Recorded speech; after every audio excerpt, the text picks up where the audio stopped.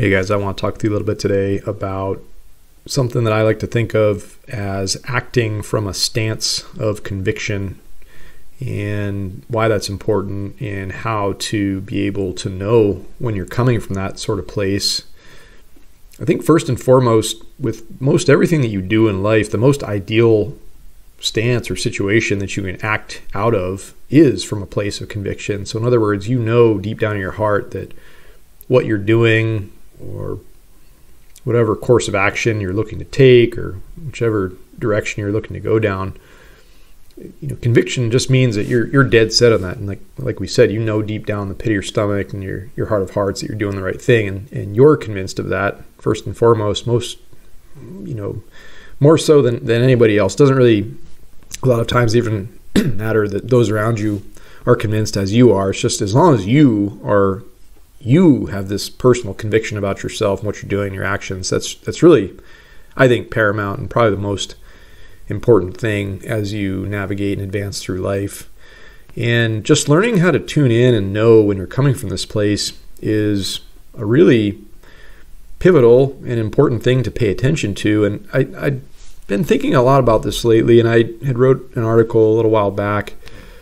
I think it was just entitled Thinking versus Knowing What You Want. And that was the point that I was trying to make, is that when you get good at paying attention to the narrative that you're using yourself to describe whatever your wheelings and dealings are in life and whatever you're contemplating or whatever you're doing, if you just pay attention to the words that you're using, really tune in and key into those things, that's going to tell you everything you need right there. Just the manner in which you're thinking about things. So as an example, when you're unsure of something or unclear about something, you'll often find yourself or catch yourself talking and using words such as, well, I think I want to do this, or I think I want to do that, or I think I should do this, or I think any number of things.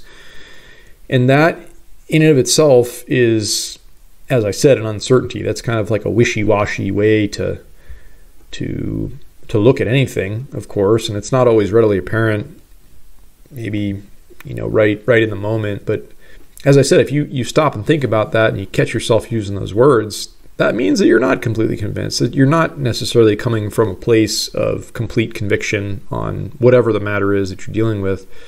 And the sharp contrast to that is just all of what I'm saying here, is that when you have that conviction and you know you're doing the right thing, and you know you're steering yourself down the right path in life as far as you're concerned, you'll start to say things and use words, and the narrative will sound something more like, I know I want this. I know I should do this. I know that whatever it is, you know it. Nobody else can tell you otherwise. You're convinced beyond the shadow of a doubt. Doesn't matter what opinion your friends and family and whoever else is around you and close to you throws at you. You know it. You just know it deep down. And as we said, nobody can tell you otherwise. And that, I think this right here is just part of learning how to get, let's say, good at life and not make missteps when they're not necessary, and trying to more definitively take steps in the right direction as you see fit in your life.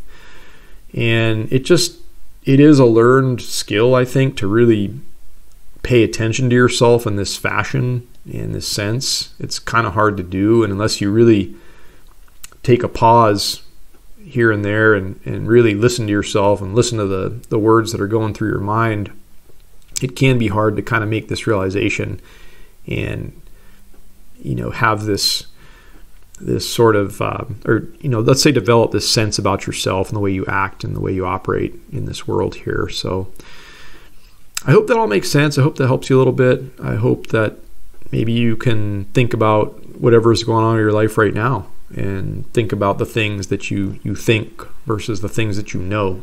And I encourage you to just track towards the things in life and no decision made in haste.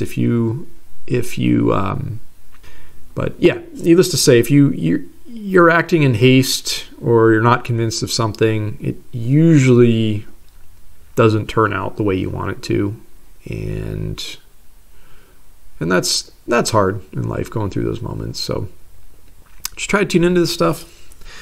I hope that helps you guys. Hope you're having a wonderful day, and we'll talk again soon.